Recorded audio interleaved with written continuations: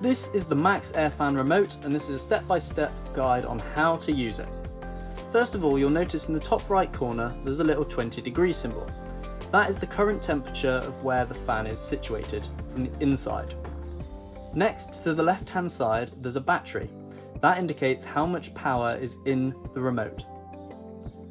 On the left-hand side, there is a set temperature, which is currently 0 degrees, and we'll get into that a bit later.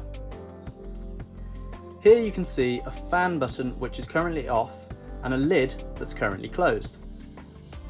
To put the fan on and to open the lid, quite simply press the on button. You can now see that the fan has turned on and the lid has opened. On this one we have a speed of 10%. 10% out of 100%, which is the max range of the fan. Here you can see it says air in.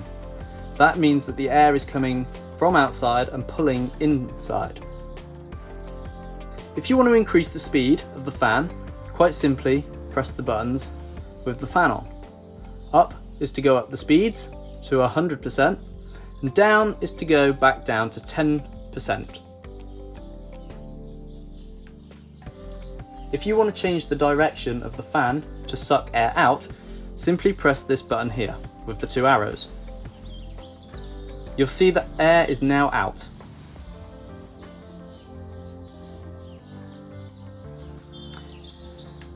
If you would like the lid open with the fan off, simply press the on-off button. This will turn the fan off and close the lid.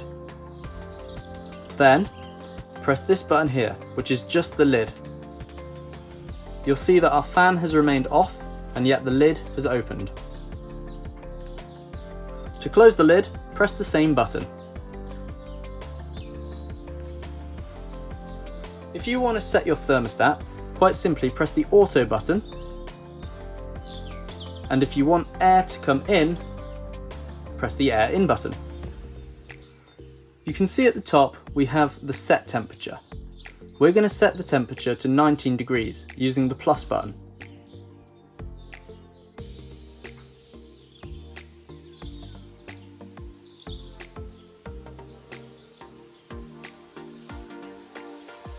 Now, as it's on auto and we've selected 19 degrees, when the temperature gets to 19 degrees or wherever you have installed your Maxxair fan, the lid will open.